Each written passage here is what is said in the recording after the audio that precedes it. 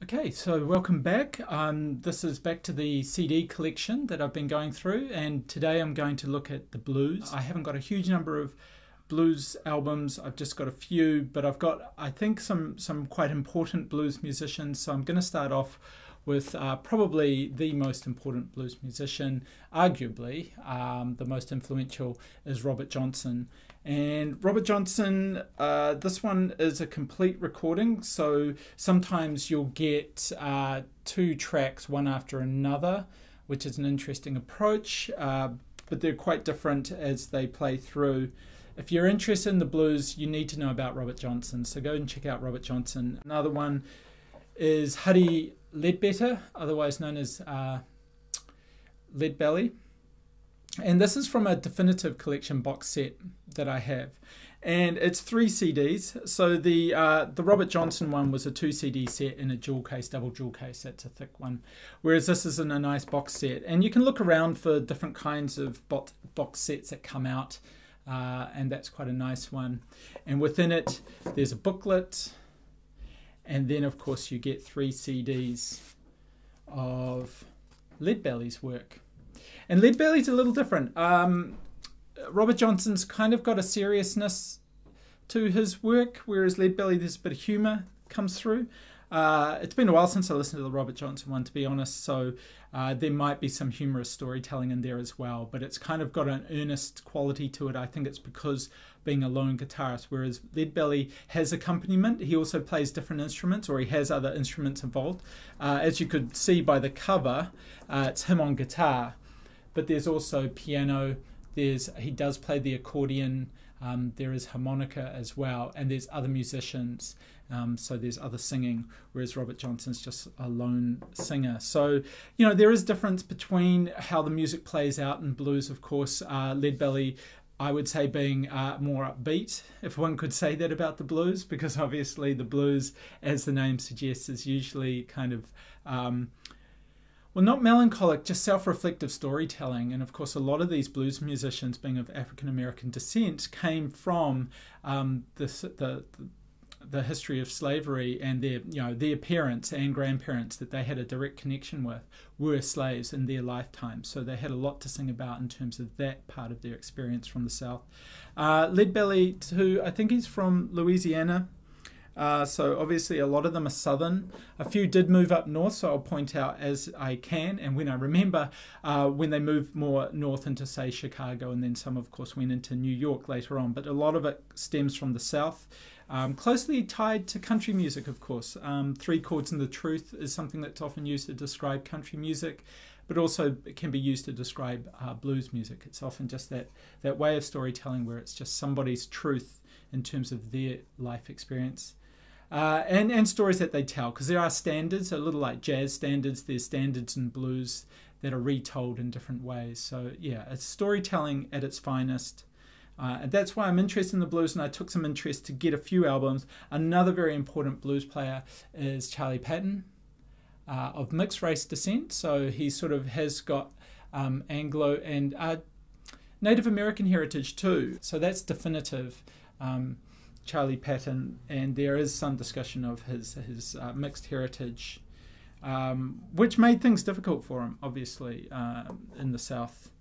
And he's another Delta blues man. So this one, again, this box comes with a booklet, and there's 3 CDs with this one. And these are sort of like the classic old sort of vinyl covers.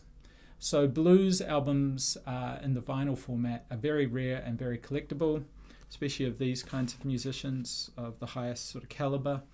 But these CDs come in these nice sort of replica sleeves that would have been quite nice artifacts in and of themselves. Now, how did I really get to the blues? Obviously, everyone knows of the blues. Not everyone dives in and buys blues music. I came to the blues via this musician, Big Bill Broonzy. And he's a Chicago blues man. And Big Bill Broonzy was mentioned by Paul McCartney in what was it called? It was the Beatles Anthology. It's a series that came out in the 90s. And there were 3 episodes. There's certainly 3 CDs, Beatles Anthology CDs, that I highly recommend. that came out where there were reconfigurations of Beatles music. And when they were talking to Paul about his influences, he mentioned someone named Big Bill Broonzy. And I'd never heard of him before. If he had mentioned Robert Johnson, I'd be like, oh yeah, I've heard of Robert Johnson. I'd heard of Charley Patton. I'd heard of Leadbelly, but not Big Bill Broonzy, which is where I actually started with blues.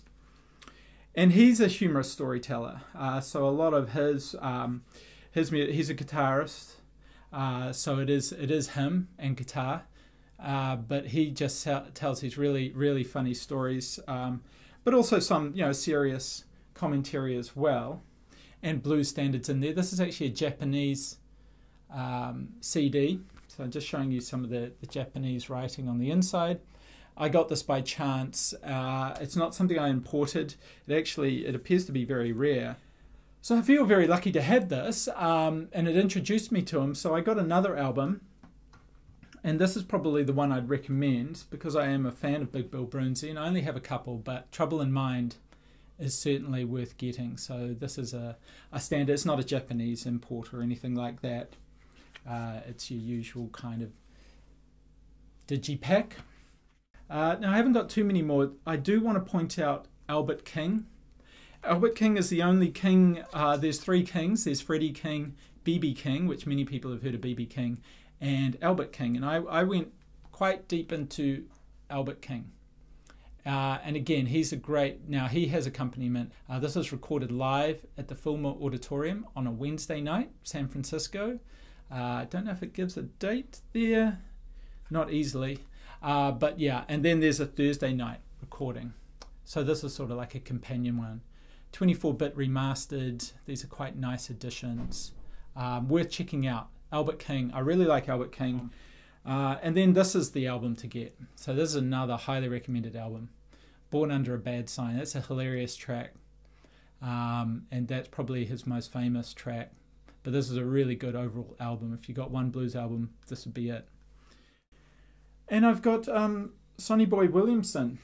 And this is a compilation. It's his best. I'm not always interested in getting compilations by musicians, but sometimes with musical genres like the blues, it's really best to look for either complete collections, definitive collections like I've shown you with those box sets, or in this case, just getting the best of. Sometimes they did make whole albums, but often it's really just a case of what was brought together by somebody who was into the blues and wanted to put into one album.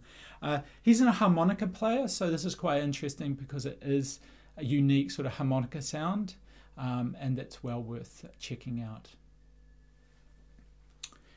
I'm going to also bring up T-Bone Walker. It's another one of those sort of fat pack, I think they're Fat Boys or something. They're sort of like these jewel cases that are double jewel cases. So two CD set. It's another example of, complete. Yeah, it's actually on the Imperial label that he was on, Complete Imperial Recordings. I just picked that up. As the image suggests, it's more rocky. It's definitely got that little Richard kind of quality to it. Upbeat and pretty boisterous. So different way of doing the blues, but definitely got that blues sound. Here's an interesting one. This is a box set of Fleetwood Mac, and most people will know Fleetwood Mac as being of that sort of stadium rock era. It was the 70s when they really took off with the album like Rumours. So some of these albums you may or may not recognize. This is a compilation of a bunch of their earlier albums. One of the famous tracks on one of these is Albatross, which was a big hit for them. But this is why there's an original Fleetwood Mac album. So this is really early Fleetwood Mac.